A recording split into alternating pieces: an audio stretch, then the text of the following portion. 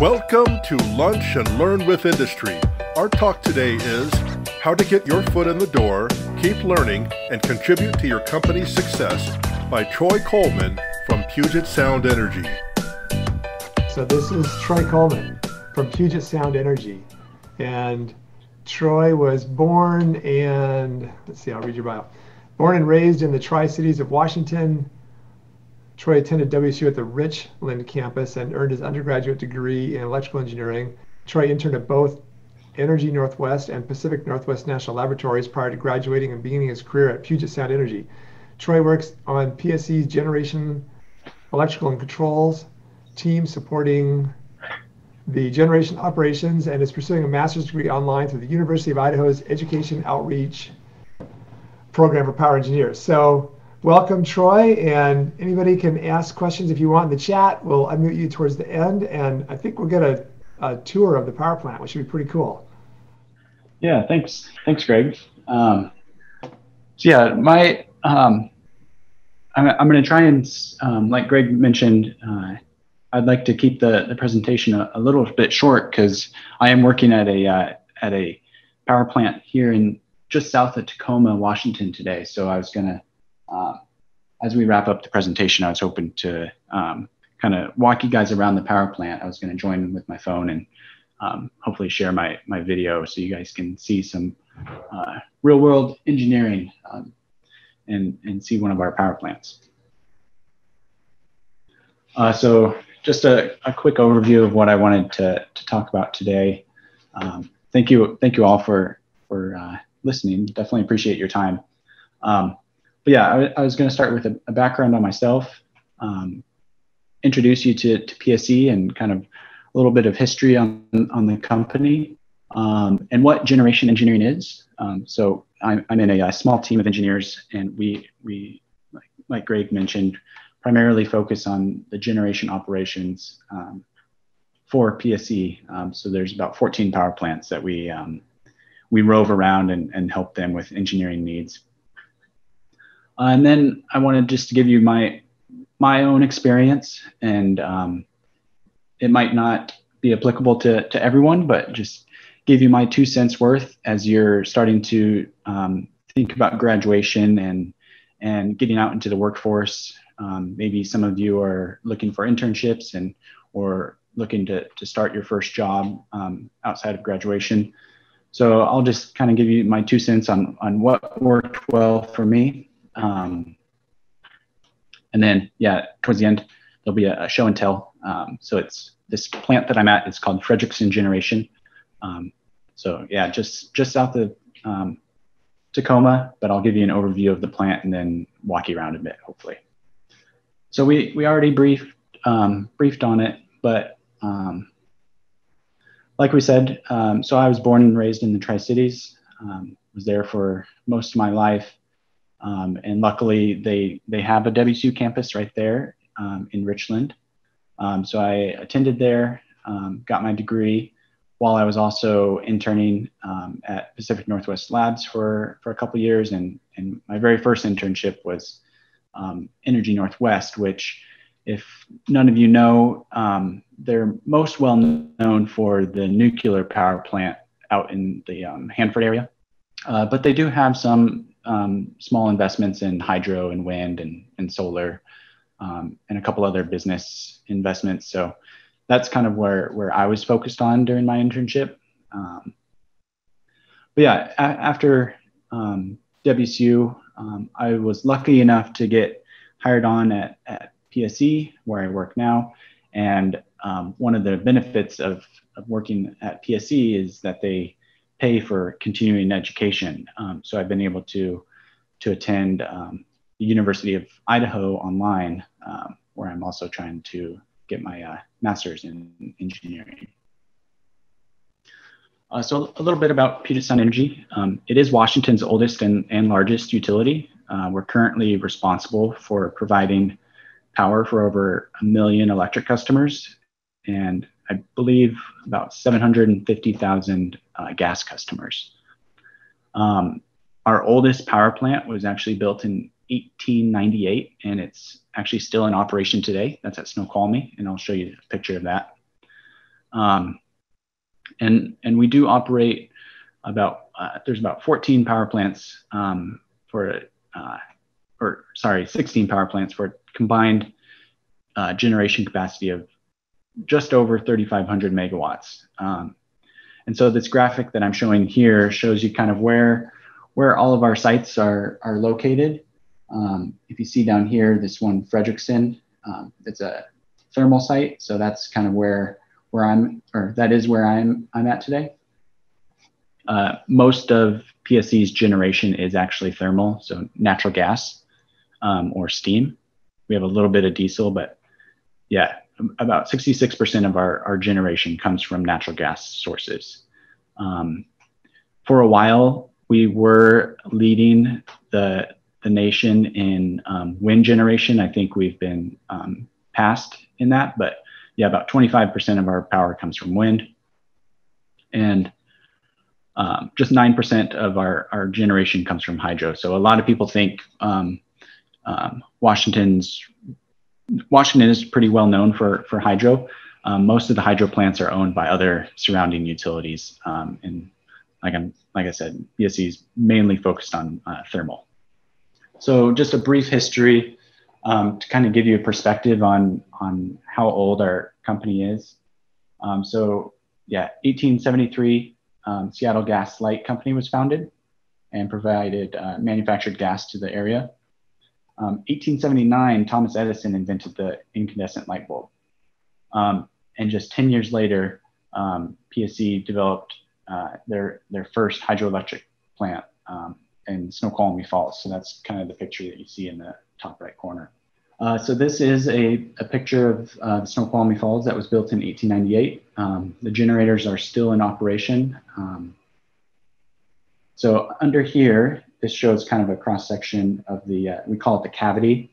So underneath the falls, there's a shaft that goes 300 feet down, and there's 5 generators here that output a few megawatts. It's nothing super large, but 4 of those 5 generators were original Westinghouse generators from 1898. After that, a couple other noteworthy things. So 1956, Puget Sound received its first natural gas service. 1997, there was a merger where Puget Sound Power and Light and the Washington Energy Company merged to become the company that we are today, Puget Sound Energy. And it took us all the way to 2005 for us to develop our first wind facilities. So those are in Eastern Washington. So Wild Horse is one of them. That's in Ellensburg. Hopkins Ridge is in Dayton. And we now have a third wind facility, Lower Snake River, and that's in Pomeroy and Dayton. So generation engineering. So the group I'm in, there's about six engineers, electrical engineers in this group. And we do cover the 16 power plants. So some of the things that we do are equipment upgrades. So a lot of our power plants are older, 30, 40 years old. So equipment is starting to age. There's a lot of analog relays that need to be swapped out, excitation systems, things like that. So a large bulk of our projects come from upgrading equipment to new digital stuff. We're also technical consultants for them. So if they do have any kind of engineering needs, we serve that function for them. Every year, the power plants usually have an outage in the spring and the fall to do certain maintenance that they can't do when they're running. So we help them with that maintenance, get equipment tested, try to provide preventative type maintenance to figure out how long equipment might last for them, to see when they would need to have that equipment upgraded, that kind of thing. We are heavily involved in the control systems for the plants, as well as the protective systems.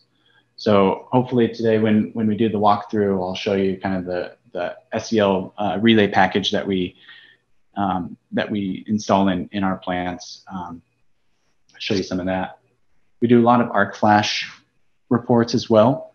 So those arc flash reports, we have to do those every 5 years to make sure that any energized equipment on site has an arc flash label, basically telling the operator what the potential energy is of that equipment, and so that they can wear appropriate PPE.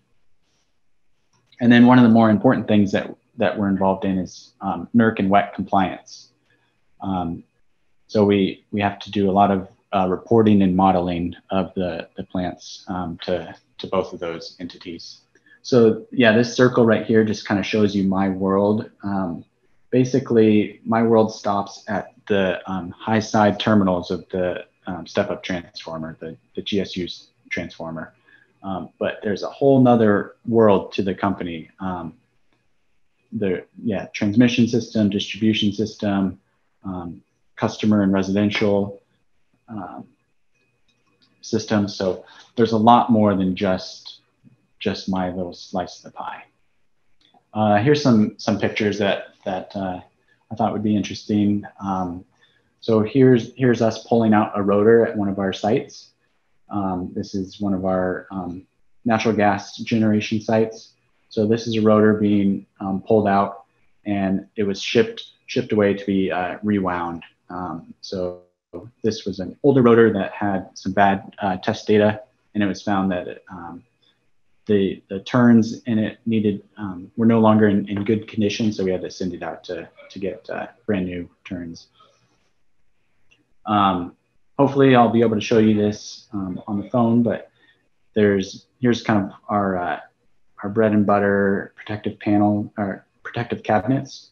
So we do both generator and transformer protective relays.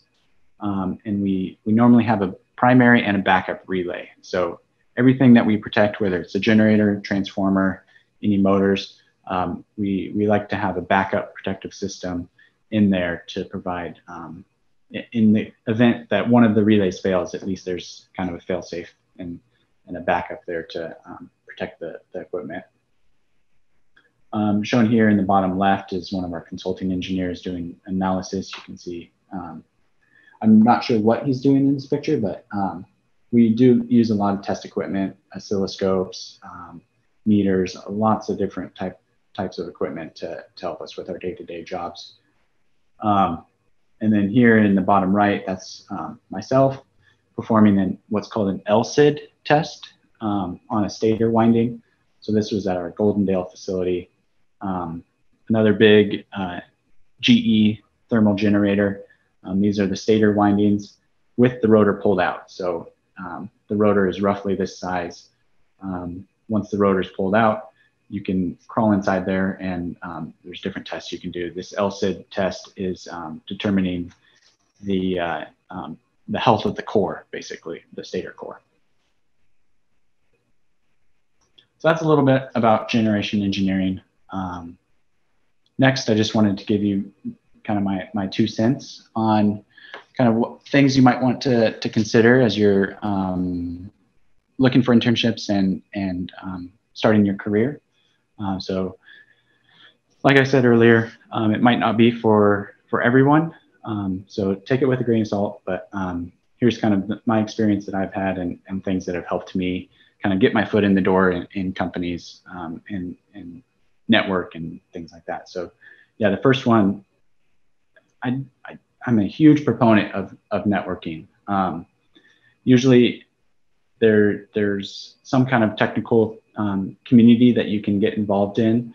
I was pretty involved in IEEE Young Professionals. Young Professionals, as you might know already, it's a community for those that have graduated within 15 years. And they actually do a lot of really good things. The one that I was involved in was the Seattle section. And they got quite a bit of funding really to send members to different conferences. This Future Leaders Forum it was located in Texas. So you can apply, you can use the funds that they're given each year to kind of go to different conferences. They often do monthly technical presentations. Before COVID happened, we were meeting at the Microsoft campus once a month, and they would bring in some a technical speaker, so you'd be able to kind of mingle with different industries and technical leaders that way. And there was also some fun things that you got to do too. So here's us attending a Sounders game. So it's not just all technical, but it's really all about networking, trying to learn different people, get to meet different people in your community who have a similar background as you, and that goes a long ways. So definitely recommend that, as well as volunteering.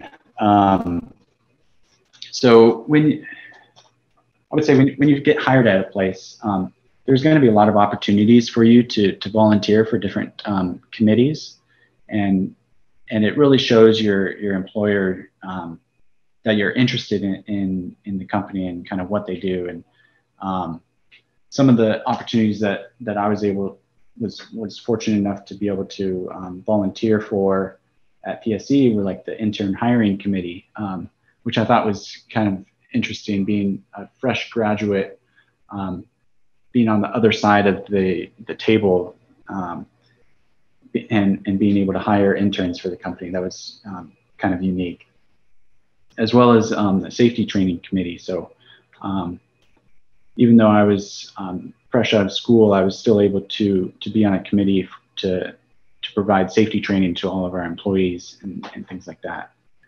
So those are the two committees I volunteered for the company. And then I also volunteered for IEEE. I had an officer position and did some work for them as well for a couple of years.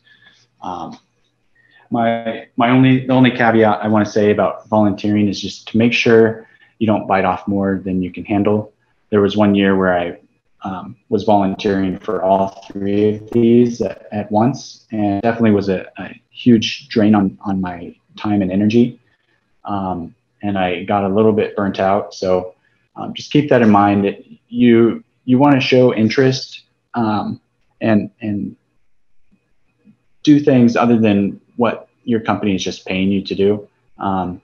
But make sure to not bite off more than you can chew, and make sure you have the time commitment to actually spend, I guess to give it the attention that it's due, I guess you could say. So that's my only word of advice on trying not to volunteer for too much, but it is definitely worthwhile, and it'll help you get noticed in your company. And then look for opportunities to branch out as well. It really shows your interest in the company, and try to show interest in other people's work. So like I said, I'm in generation engineering, but there's a whole nother world to the company.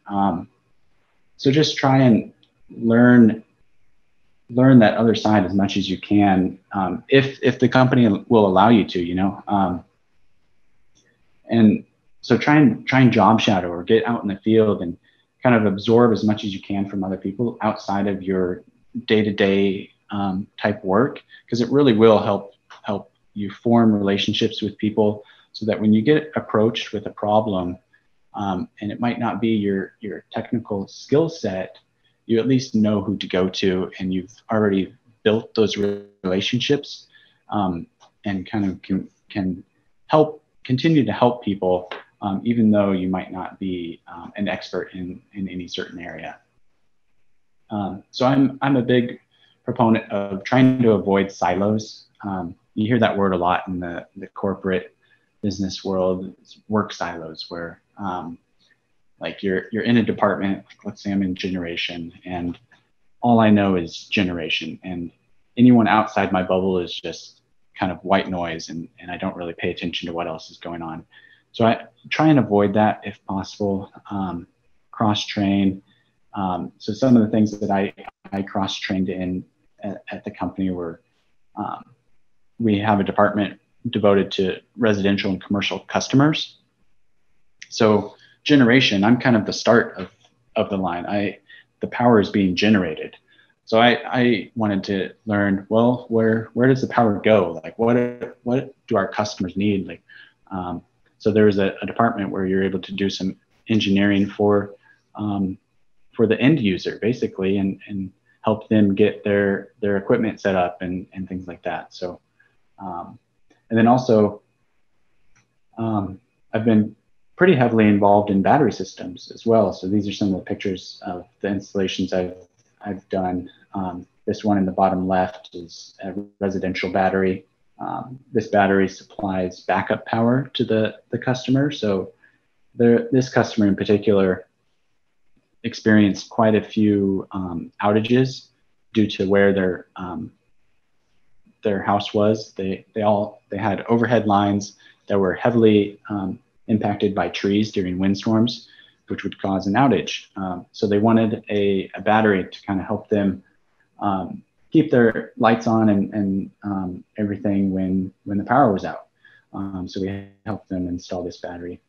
And then this battery right here, this larger one, is actually at an office building. So it's one of our commercial customers, and it doesn't do backup power. It's actually meant for demand reduction. So this particular facility had pretty high and low power peaks, and so this battery is trying to shave that so that it can shave the peak power and have a more steady power flow through the meter.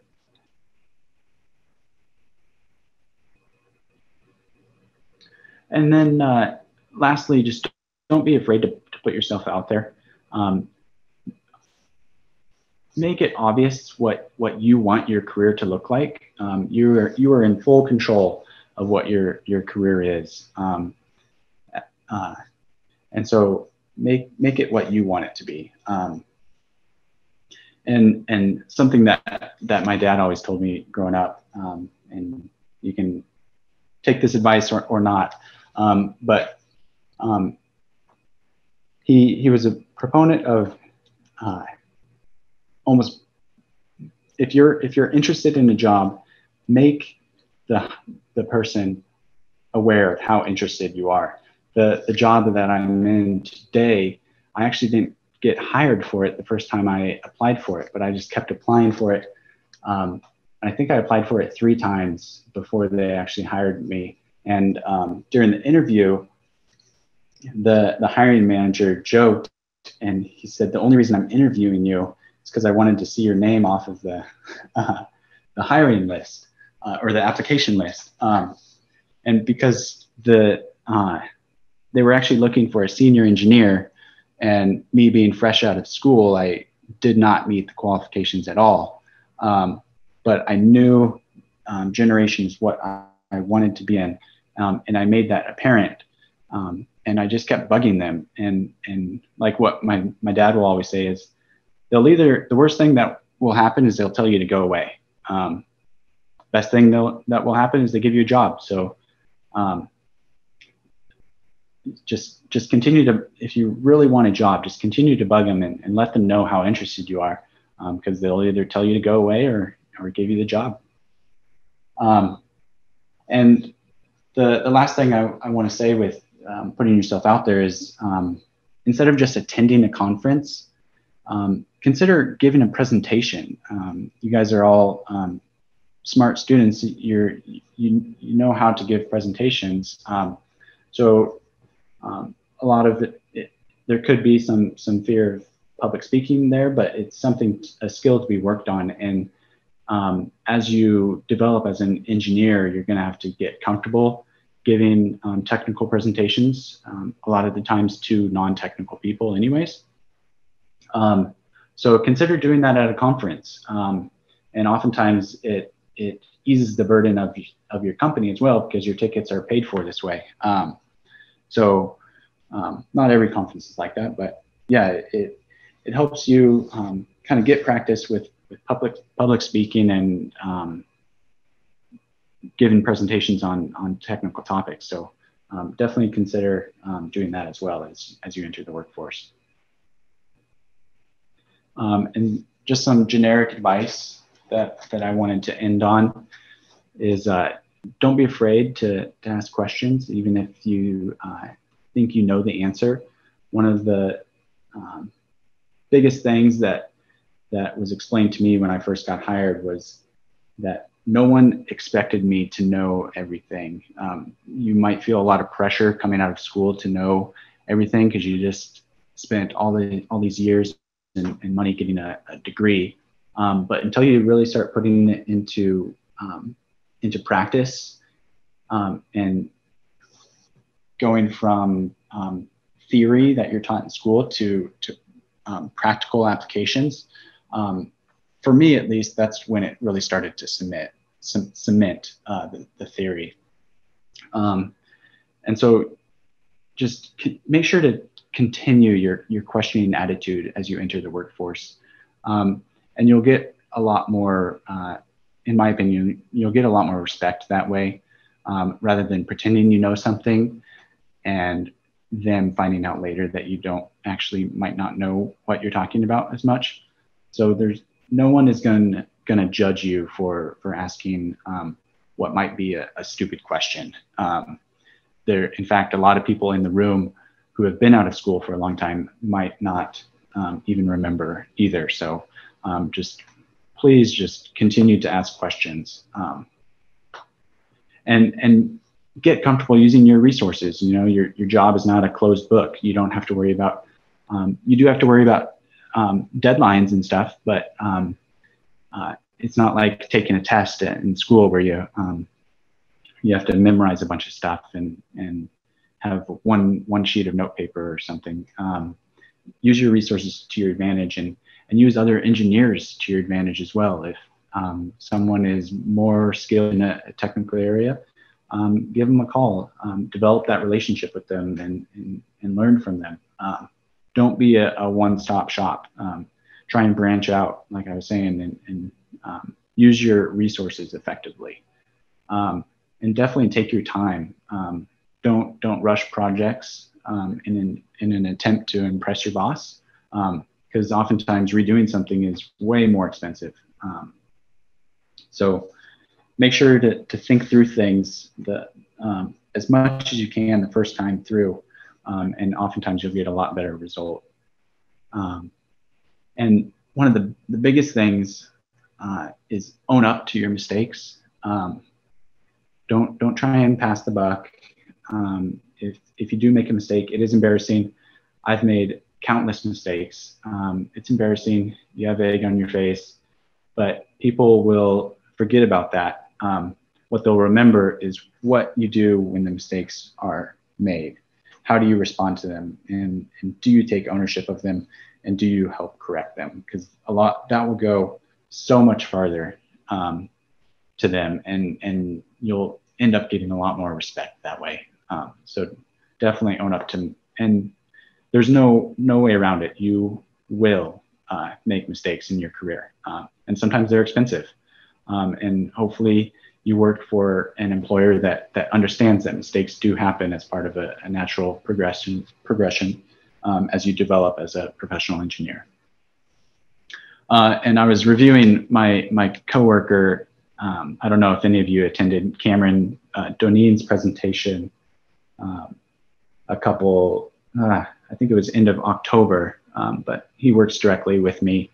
And I liked one of the quotes he had on his presentation was, the longer you've been around, the more relevant your knowledge is. And engineering is such a unique career that statement is so true, that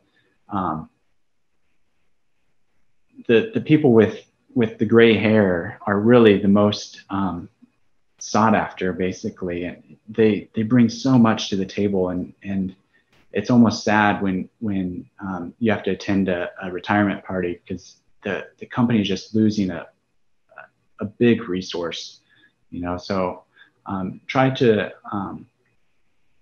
absorb as much as you can from the people that have been around a long time, because they often know the history of why things were done a certain way, and can give you a lot more context into things than that you would never learn from a book.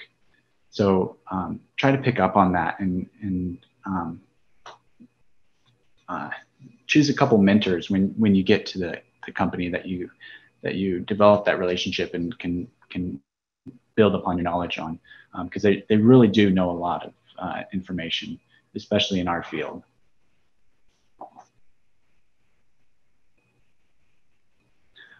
So with that, I think we still do have some time to do a show and tell. So the site I wanted to walk you around is our Frederickson generation facility. It's a simple cycle plant.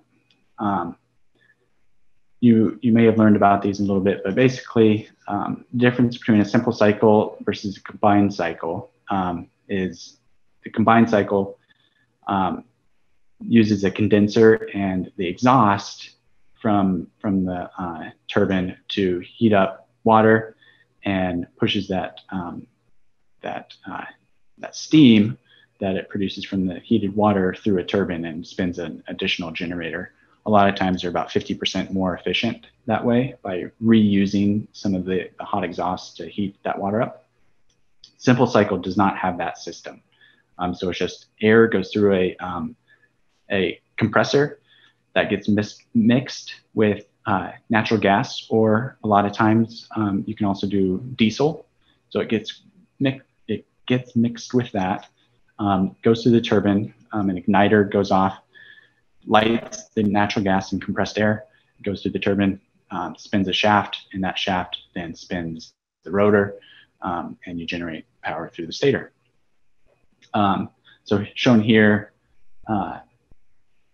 in the upper right is just a cross section of the turbine. So all of these blades right here are just for the air compression. So air comes into these slots right here, it gets compressed, and then these valves right here are where your natural gas comes in, or your diesel. It gets mixed with that compressed air and then spins. You'll see three rows of turbine blades. And then on the other end of this shaft is usually the generator. So the site that I'm at today, this is Frederickson. So I'm right here in the office, and there's two 75 megawatt turbines that I'll walk you out to, and then I'll show you the step-up transformer. And if we have time, I could probably walk over to the substation, but I'll spend most of my time over here where the turbine and generator is. So yeah, right here is our generator step-up transformer. So what this is doing, the bus that you see coming to the transformer, that's going to be your output of the generator. So that's 13,800 volts. And then it gets stepped up to 115. So from there, it goes over to the substation. So this is a pretty big transformer. And this is one of the things that we have relays set up to do for protection. So these transformers are so big that it's critical that they stay in operation, because it's about a year lead time to get them replaced, and they're very, very expensive, usually in the millions of dollars. So it's important that we protect them with proper relaying.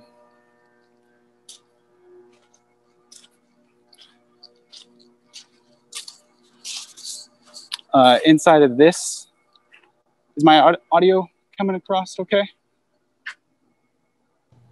Yeah, it's great. We can hear and we can see good. Thank you. Awesome. Okay. So yeah, inside of this cabinet is our generator breaker. So that separates the transformer from the rest of the generator. So usually there's a breaker in between the generator and transformer, and then there's going to be a circuit breaker all the way on the other side of the transformer inside the substation yard as well.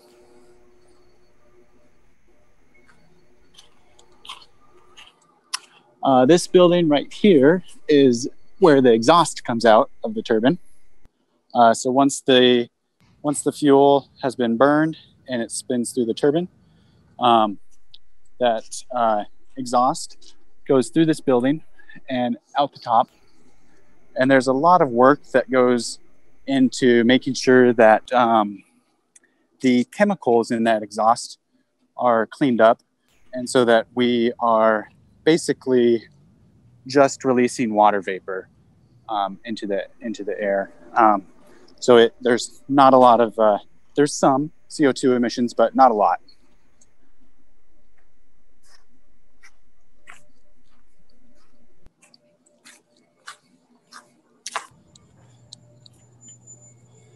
So inside of here, unfortunately, let's see, I might be able to open them.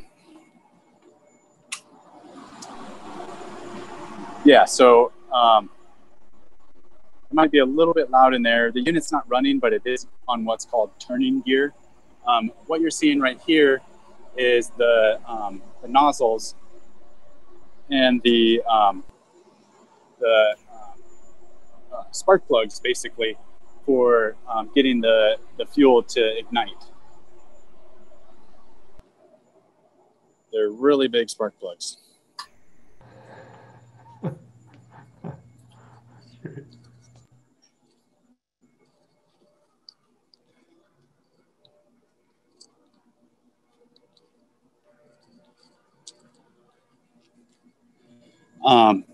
Every power plant has a DC system. So you'll have big banks of battery systems. There's usually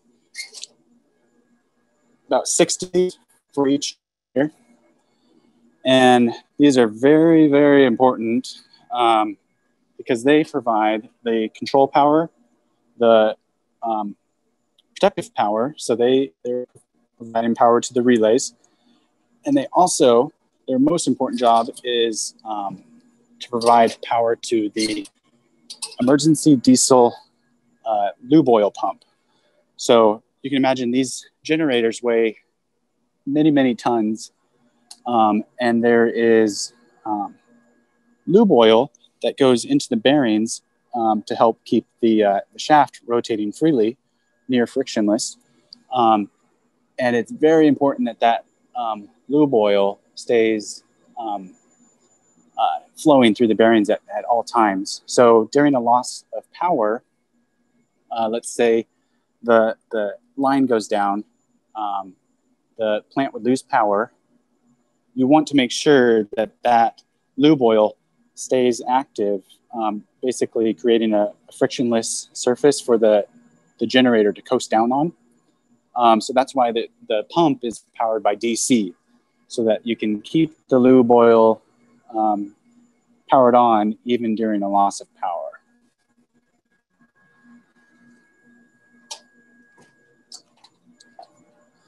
Next, I'll take you into where the circuit breakers are at. So this room right here, we often call the Motor Control Center, MCC.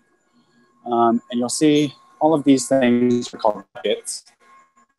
And each one controls a very specific pump, heater, fan, motor, etc.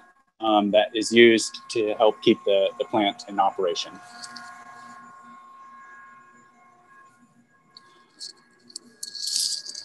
Next up on our show stop tour, I will take you to our control system, where you'll get to see our relay panels. So these we installed 2018. So this room right here is the control system. The operators can log into this computer right here and operate the generator from this screen. So they can do everything they need to from this system right here. Here's all of our SCL relays. Like I was saying, we have a primary and a backup for the generator and transformer. So our primary for transformer is the SEL 487E. And some of the things that we protect for are differentials, differential current, over voltage, under voltage, things like that. Our primary generator relay is the SEL 700G.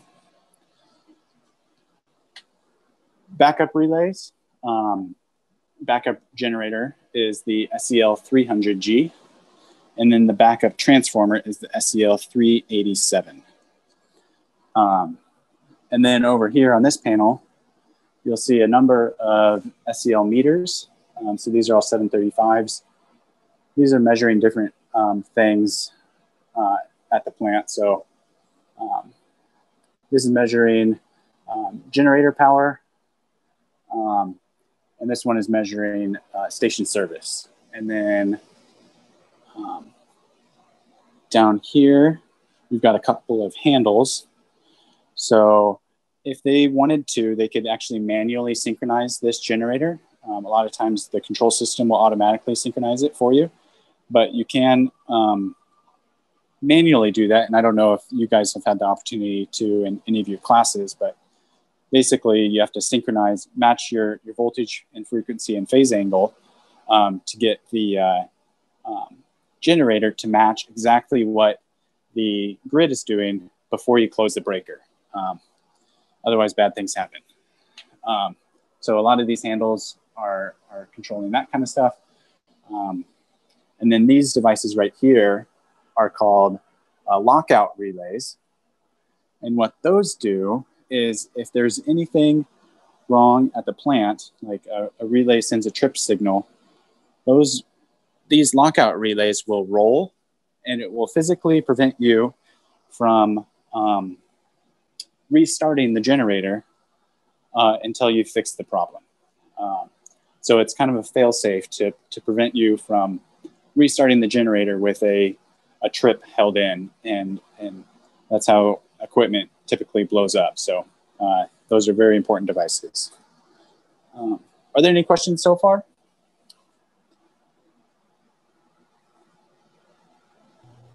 Not more directly. This is great. Yeah, thank you for sharing this. There is still novelty, even though we released the TD and TW for 3 years. We're running low on time, but coming in basically. So I see this move.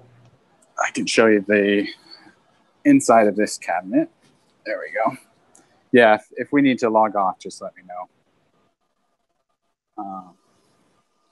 So this is actually the control system itself. This is a, they call it a Mark 6. It's manufactured by GE, General Electric. And all of these cards have a very specific function for helping the generator operate.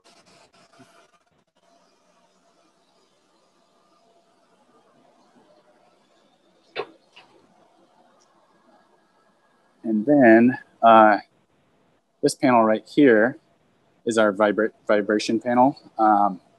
So we do quite a bit of work in vibration analysis. You can imagine really heavy machinery that rotates really fast, 3,600 RPMs. There can be little to no room for error for vibration. So we measure vibration in multiple points along the shaft. So that's what it's probably a little hard to see on the phone, but that's what each one of these is measuring is how much is that shaft vibrating? And it's measuring it in thousandths of an inch. So, which is less than the thickness of a sheet of paper. So our typical rule of thumb is we do not want the generator to vibrate at more than 6,000ths of an inch. So we keep our tolerances are really, really tight on that.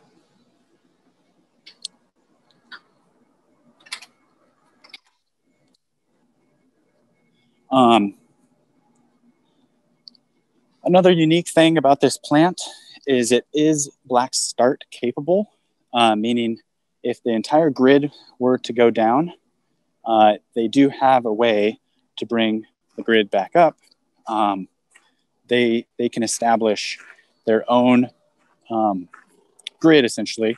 Most power plants rely on the grid to be already established before they can connect to it, before they can sync to it. There are a couple plants in Washington that are black start, meaning there does not need to be a grid present in order for the plant to be able to close a breaker and start producing power to the grid. So there's a lot of procedures on how to do that, but this site, I won't be able to get in, it's locked. Oh, never mind. The black start unit is a diesel generator. It's small, only a couple megawatts, but it is a very important generator to help reestablish the grid.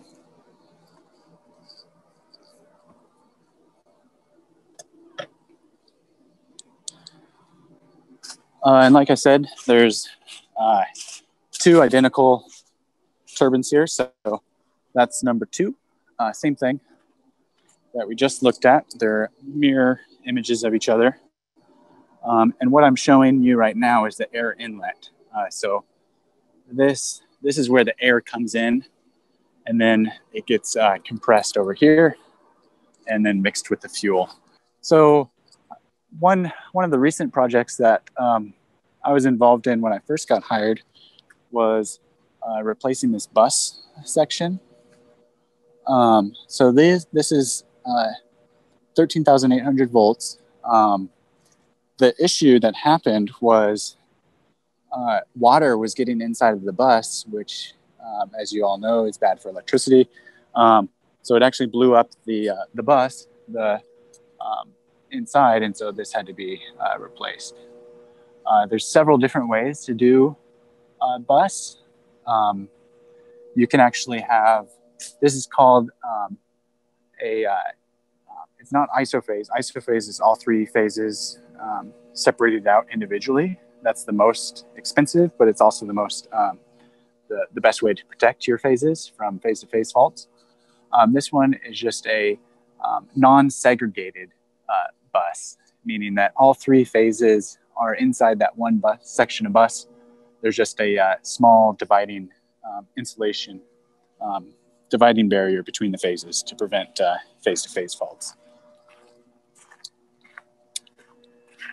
I think I'll walk you guys over to the substation.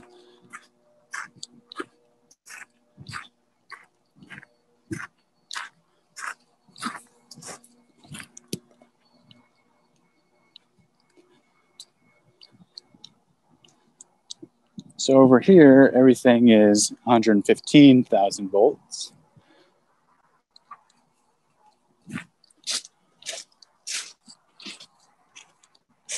And you'll notice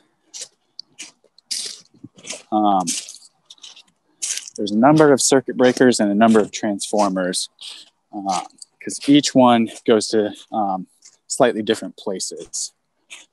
So once it enters this substation, it all gets put on the same bus, and then from there, there's different bays in the substation where it gets sent out to wherever is needed. So I think one of these bays actually goes to Boeing. Boeing is one of the major customers out here.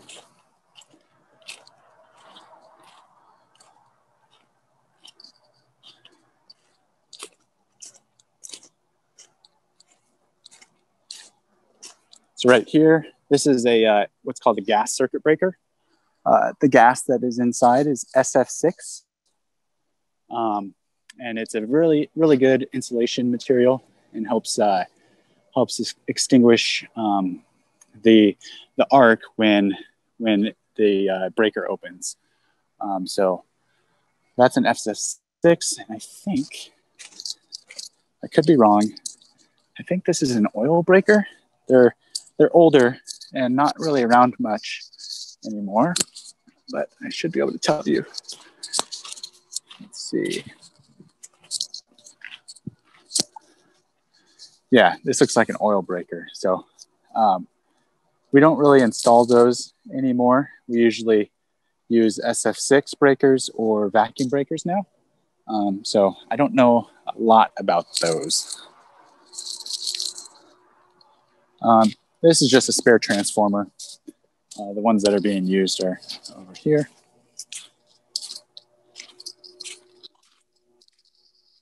So let's see what voltage this transformer is.